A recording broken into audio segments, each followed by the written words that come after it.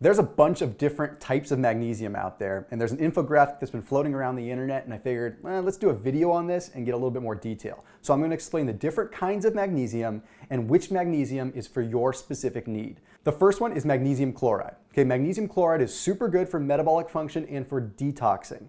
It's about a 12% bioavailability, but it's extremely potent, so it works very, very well for just a nice general flow of magnesium. Okay, the next one is magnesium citrate.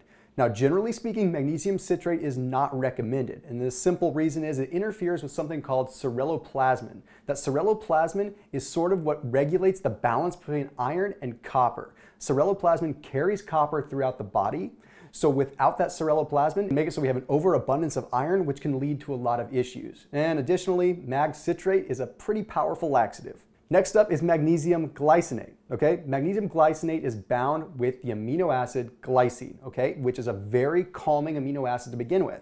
So this one is really good for calming effects, taking before you go to bed, taking when you need to relax. It is a chelated form of magnesium, which means that it absorbs a lot faster as well.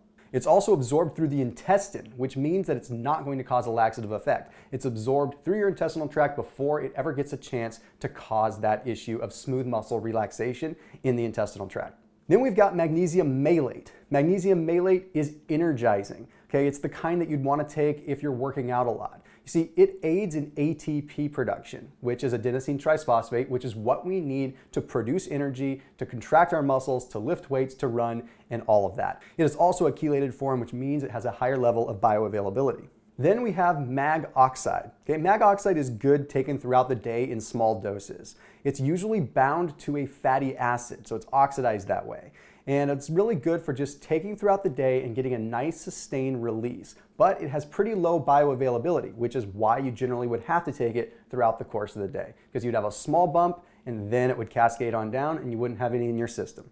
Then we've got magnesium sulfate, which is also known as Epsom salt. Epsom salt is not a salt, it's a magnesium. And believe it or not, magnesium sulfate is not that effective. There's no real solid studies that magnesium sulfate or Epsom baths do yourself any good when it comes to recovery or when it comes to healing. There's been a lot of studies that have looked at it, but nothing conclusive. It's also a very powerful laxative, so unless you are near a toilet, be very, very careful in using it.